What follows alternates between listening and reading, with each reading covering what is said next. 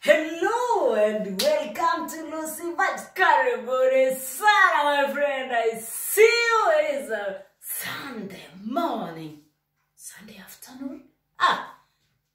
Siku njema kwako. Habari sasa? Guten Tag. We niambie, ongewachi? Umwami, unasema namna gani? Haki? Mugeni. Nova. Wewe, Fistu Mandazi? Yes. Karibuni sana. Lucy Vibes as usual. I'm just so happy to have you here. If you are new subscriber, karibu sana. Hapa tunakuanga na kachai. We encourage one another. We rebuke one another. We educate. I don't know if we educate one another. But at least we take the tea together. Naamini mko salama. Moses to guten Tag sagen? Yes. Sag hallo und guten Tag. Hello, guten Tag. Wer ist denn Mandazi heute? Was ist denn das? Mandazi. Yes, do you like Mandazi? Yes. What else do you like from Kenya? Ugali. Yes, hata ugali Chapati. tunakula. Chapati. And new things I will try. Na nyama choma. So, good day. Kwa heri sana ya kuonana. Karibuni sana. Nakwambia leo tunakunywa kachai hapa na mandazi. By the way, nimepika mandazi mingi. Mnafikirianga sipiki. Ninapika. Kuna mtu aliniambia kitchen yako vile inakaanga safi. You don't cook. I cook. I bake. Anyway, sio imetuleta hapa ama namna gani? So that we just keep it real hapa kwa Lucy Vibes. Hii story ya Bobo. This is not a story that hata tunaweza summarize in a day. Not even weeks. That's why hata kwa the two of them kuheal, it will take them time. Amwezi niambia tu watahil tu mara moja. And that is just a topic I would like us to talk about. Kidogo tu. Tuseme, tuambie kusema ukweli. Mutahil on the way. It might not be today, and it is not today, and it is not tomorrow, and it is not next month. Hizi ni vitu zingine tunaishingi nazo. But on this relationship, there's a little things I wanted us to guzaguze pale kwa sababu hata sisi tushakuwa huko. Sisi tushakuwa huko. Watu wamefanywa hapa nje character development, hata wapumuangi, hawapumui wakisema zile both sides. Comment this other side, watu wamefanywa character development sana. Na wengine hata walifanywa character development na wakatoka na watoto. Na hao watoto wengine wakaendelea vizuri, wengine wakasafa because of kujipata in a place where circumstances zimefanya ukakuwa hapo. In fact, that is the main thing here. Ndio nilikuwa nataka kuongelelea because once we saw, couple mingi especially hizi ndogo and we were there.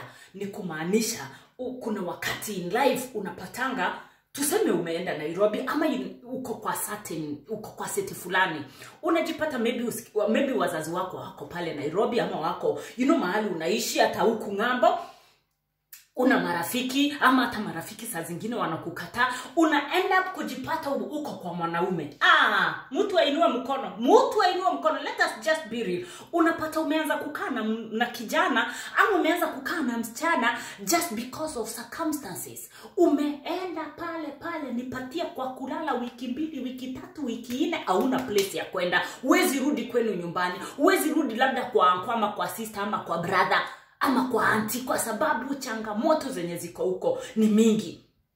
So unapata the circumstances zimefanya ukaanza kukaa na kijana na haswa si hiyo ilikuwa mwelekeo wako, si hiyo ilikuwa destiny yako, si hivyo ulikuwa unatarajia na maisha, lakini umepata tu imekupanga hapo, imekufikisha hapo. Angalieni so many couples hizi tunaona, and I'm saying I was there. Kwanza yangu nikiwaambia hata mtazama Kaluze tupikianga tu mandazi na chai. Kama umepitia hiyo, tupikianga tu mandazi.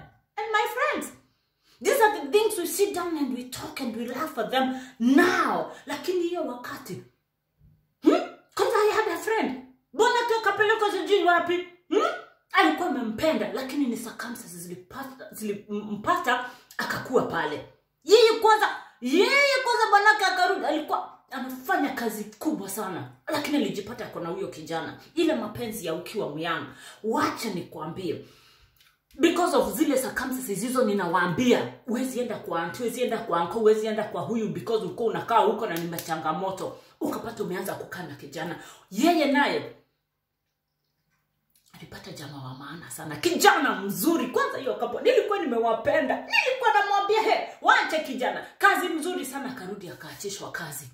Kijana kakane kama kitu unajua of course kama ulikuwa umezoea mapesa and then all of a sudden hakuna. Best yangu ndio huyo. Kijana akarudi akaanza hata kushikwa, kwa sasa ni kijana wa wasichana. Life wacha impige maboxing. Kijana hata akishikwa anaenda kumchukua huko. But we thank God, it was a phase of life, and right now she's just doing marvelous. Maybe one day atakuja tuambie story yake. Yangu hata wachaneni nayo. Tuachane nayo. Sababu hiyo ndio ilinionyesha Wakangondu. Nikarudi, nikaona wacha mimi niende kanisa nikuanga na tukuka kule. Nikafikiria hata nitapata pasta. Hata mimi kulingana na mwenendo wangu, hata huko sikupata. And that is why sometimes nikiona watu wanasema kuna wale watu wamekuja huku kwa sababu ya wazungu na pesa, kwa sababu ya pesa ya mzungu. I sometimes disagree. Kwa sababu huku majuu na si kila mtu alikuja huku, si kila mtu bado alichukua mzungu kwa sababu anataka maybe kutoa pesa kwake. Of course we know hapa green pasture ziko, hiyo nayo it is not alive, kwa sababu hakuna utakuja huku ulale njaa. That is one thing I can assure you. Hutakosa kwenda hospitali hata kama ni maskini aje. Shule zile ziko ni za kila mtu. Huwezi sema ati hutaenda shule. So kuko na those green pastures here, Europe, America, ziko hizo naweza wapatia stamp niwaambie, hata kama utapitia kwa hizo changamoto zile unasikianga makaratasi and what have you, at the end of it all, at least kuko na a better life, of course. And that's why I'm telling you, hata hizi story mnasikia za kutoka zaidi, mnasikia Ukraine na Russia.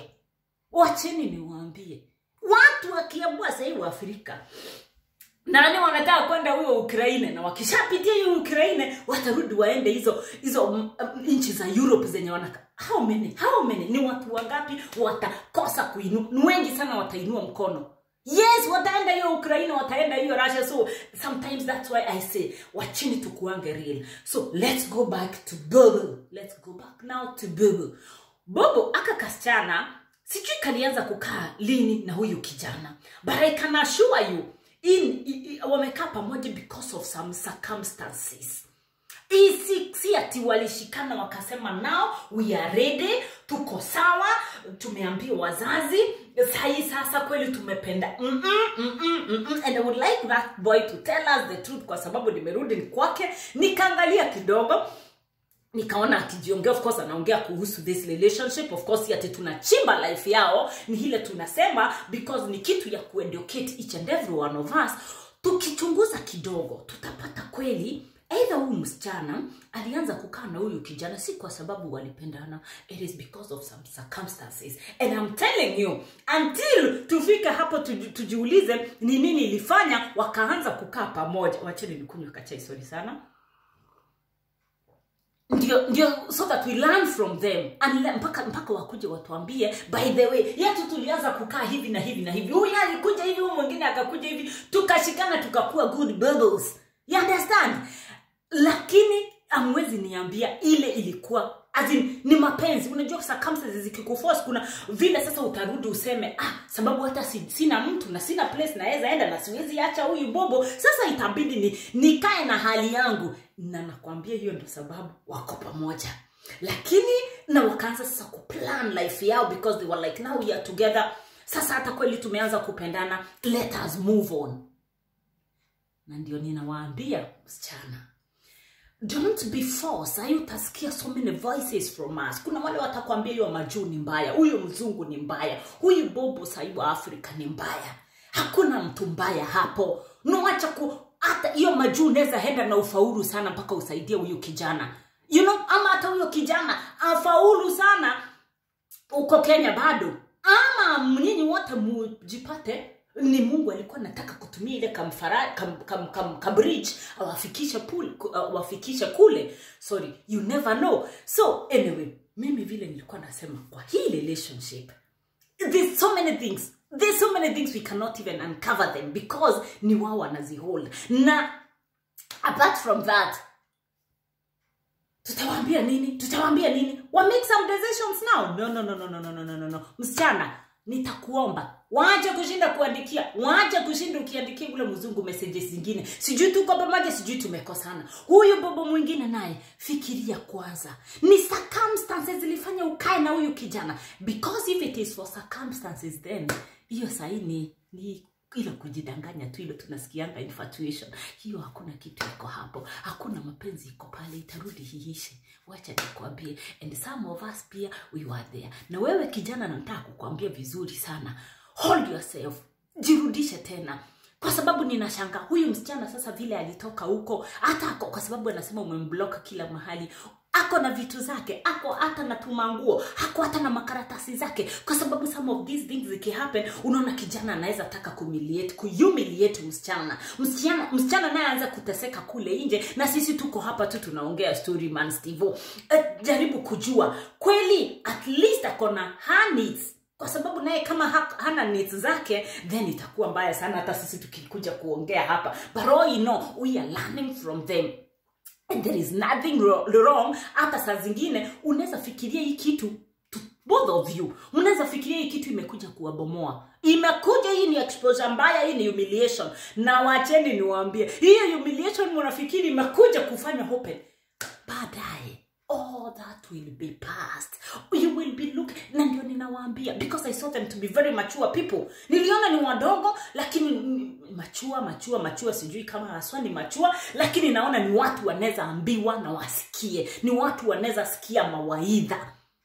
Lakini ile ninaomba, msikize tu mawaidha mzuri.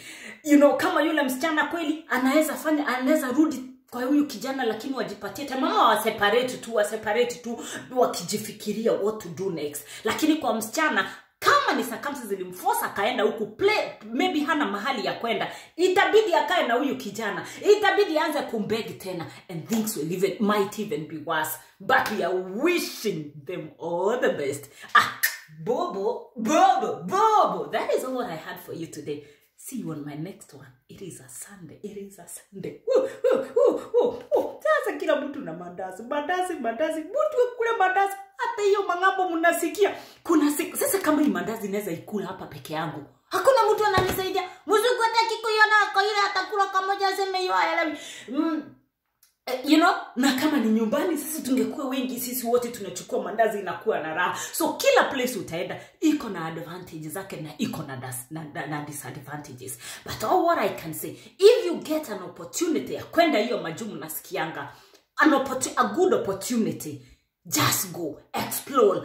Life bado ni mzuri sana. Yule mtu atakwambia usiende hiyo majuu, atakwambia usiende majuu with good reasons. Mbona tu usiende na wewe uanze kujitupa? Kwanza ile story mnasikianga, yeye tupa makaratasi, yeye utakuwa unajificha ukishaenda huko. Hakuna story kama hizo ukishakuja hizo majuu. Maybe some other countries okay, lakini ndio tunasema kuko na places kama Qatar. Ukiangalia some other my other videos, kuko na places kama Qatar, kuko na Dubai, kuko na you know hizo countries za Gulf. Hizo ni tofauti na place kama Europe. You understand what I'm saying? Kule ni kufanya kazi, huku bado ni kufanya kazi, lakini life iko a little bit different. Lakini ukishaingia kwa system, you're good to go. And if it is the desire of your heart, I wish you all the best. Then again, sisi wote tutakuja huku. Na si kumaanisha vile tulikuja huku sasa sisi ndio watu tumefika. Hatujafika bado. Kuna wale hata wako nyumbani. I look at them, some of my friends, and they are really doing even much better than me. So sometimes kila mtu amepangiwa mahali anafaa kuwa. And I wish you all the best and I love you very much. Kuweni na siku njema. Mandazi.